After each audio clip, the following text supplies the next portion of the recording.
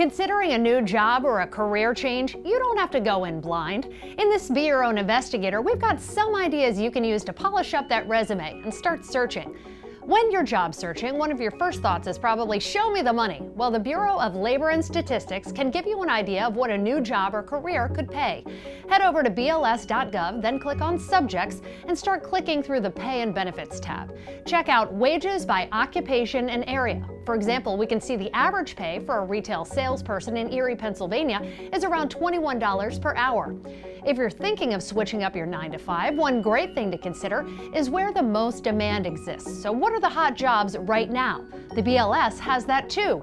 Go to Publications and click on the Occupational Outlook Handbook. You can see what's likely to be in demand and what those jobs typically pay. Check this out. For the next 10 years, these are the occupations with the most projected openings: home health and personal care aides, software developers, restaurant cooks, stockers and order fillers, and registered nurses.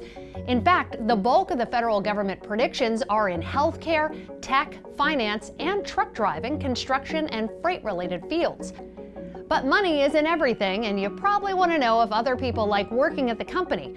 Your first stop might be to Google employer reviews. You'll find a lot of resources where current and past employees leave their hot takes on what's really happening behind the scenes.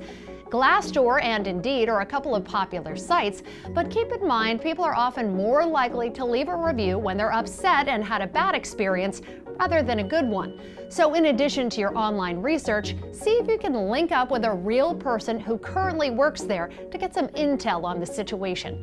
With this Be Your Own Investigator, I'm Joce Sterman.